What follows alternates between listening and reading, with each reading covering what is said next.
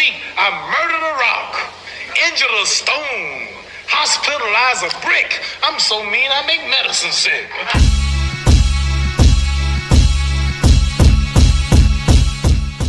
What's up, fight fans? This is Kurt DeVille with Counterpunched Boxing News, and I have some new news, some shocking news concerning Amanda Nunes.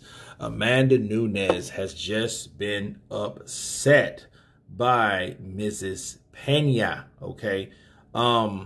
Look, things happen. Big, huge upset, okay?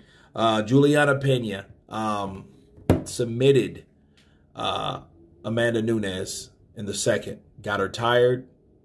Amanda, of course, landed some great blows, busted her face up, as you guys can see, but got her on the ground, submitted her, and that's all she wrote. This is some crazy shit.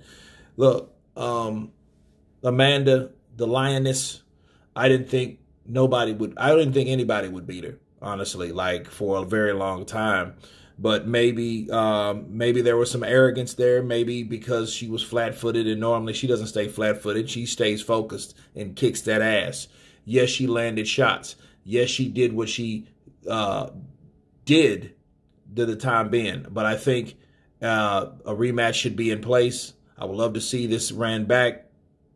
But this is a huge upset.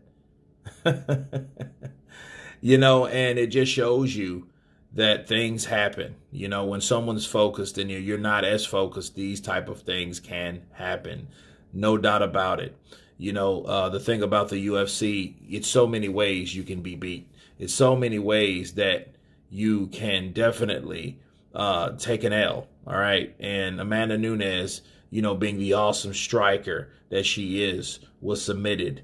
And I think at this point she should be able, or should be ready and willing to understand that she needs to focus and needs to get herself back in the shape, the same type of shape she did when she knocked out Ronda Rousey, Chris Cyborg, Holly Holmes. You know what I mean? That type of focus. Okay, she might have lost it a little bit because guess what? It's lonely at the top, people.